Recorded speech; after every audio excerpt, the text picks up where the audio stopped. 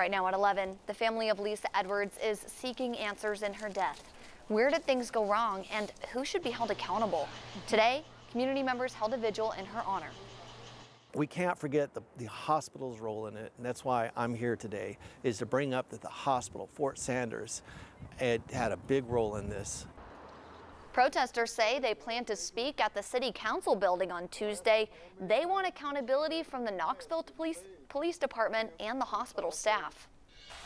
Edwards had been released from Fort Sanders Regional Medical earlier that day. The hospital said she wouldn't leave the property, so police arrested her for trespassing. Edwards died shortly after being in police custody. The 60-year-old later lost consciousness in the back of a police cruiser on her way to jail.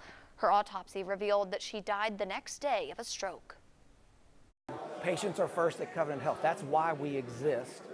And so I can assure you, whatever improvement needs to occur will occur. And I'm sad. I'm sad for the family. I'm sad that they've had a loss in their family, and they're in my thoughts and prayers for sure.